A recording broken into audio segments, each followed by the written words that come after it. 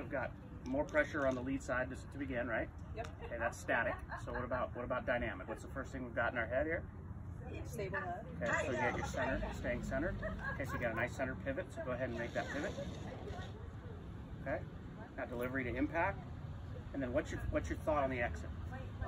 Good release. I gotta close my face. Not close my face, but Right, so we're gonna try to match this up, correct? Yep.